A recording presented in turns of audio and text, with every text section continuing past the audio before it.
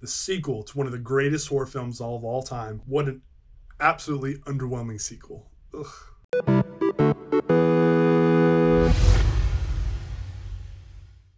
Not having John Carpenter directing definitely shows here, but his presence as producer and composer is still felt, and that does elevate the film from being worse than it is. The pacing of this one is an absolute slog though.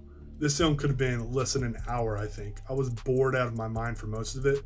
Honestly, I think you could edit this into a 30-minute epilogue you add on to the end of the first Halloween film. I don't mean that to be insulting to the people that made the movie, but come on, it's obvious when you're trying to stretch things out to get to an 85 or 90-minute movie. There are moments of brilliance. I like the sibling twist. I think that's what Halloween is known for. I even knew about that growing up, not having seen these. It makes sense, and it gave the series a big direction later. I like the hints at the pagan rituals being behind Michael, such as Sam Hain, that set the foundation for Halloween's 4 through 6 later on, and I appreciate those roots here. That doesn't make the film forgiven and for all of its other flaws in my eyes, but it does help. Stalking people throughout the dark hospital through the night is really effective in parts, and of course, Dr. Loomis is great as always. Donald Pleasence is a master actor. Except he casually gets a kid killed, and they just gloss over that. That bugged me, and that scene should have been cut from the film. Jamie Lee Curtis had like 10 lines, and she's unconscious for most of the movie. The final showdown here is pretty suitably epic though. This really could have been the end of the Halloween movies. I appreciate a lot of the ones that came later. I also dislike a lot of the ones that came later. But they kind of wrap everything up here, and Michael being burned to death, burned down to nothing, is a very smart way of getting rid of him, and what can escape that? What can extinguish evil except for the hellfire of where it belongs, right?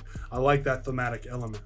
And then Halloween could have been the anthology series it was strived for, except the Michael Myers saga was a two-parter. We get Halloween 3 Season of the Witch Next, which continued that tradition, but people don't want that.